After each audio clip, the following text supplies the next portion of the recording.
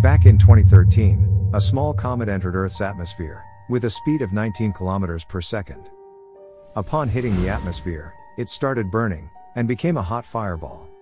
As it got closer to the surface, the comet could not take all the heat and pressure, and exploded 30 kilometers above the city of Chelyabinsk in Russia.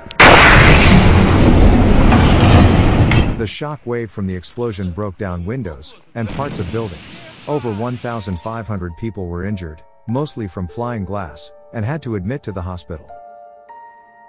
Scientists estimated that the comet carried 20 to 30 times the energy of the Hiroshima bomb, and was only 20 meters in size.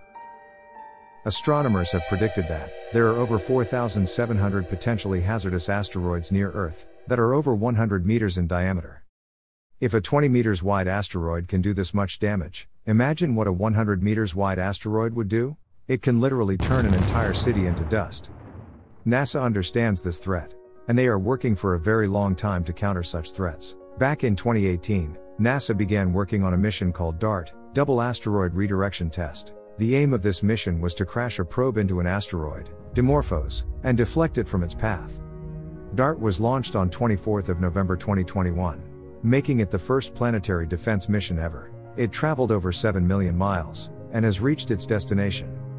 In less than a month from now, NASA will crash a probe into Dimorphos at a speed of 6.6 kilometers per second.